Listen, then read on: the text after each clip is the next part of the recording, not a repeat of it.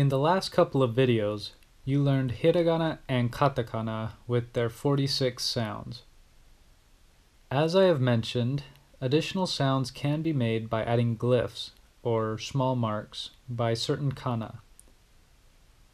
10-10 is one of two glyphs used. It looks like quotation marks and is set next to the kana on the upper right-hand side. When the kana in the K column have a 10-10, they turn into the G kana. Ka becomes ga, ki becomes gi, ku becomes gu, ke becomes ge, ko becomes go. When appearing next to kana in the S column, the S becomes a Z.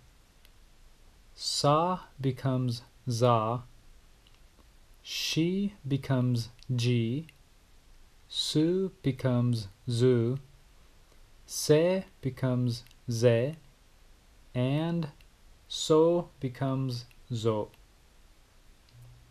When they show up in the T column, T becomes D.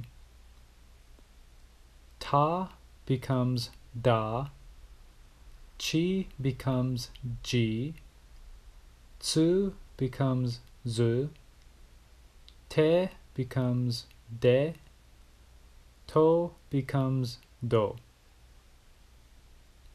H is the last column that uses the 10-10 and goes as follows. Ha becomes ba, he becomes bi, fu becomes bu, e becomes be, ho becomes bo.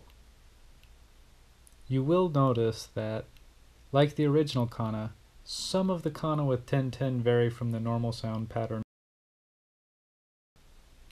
The other glyph is known as maru, and is a small circle in the same place as the 10-10. It only affects the H column, which then becomes a P column.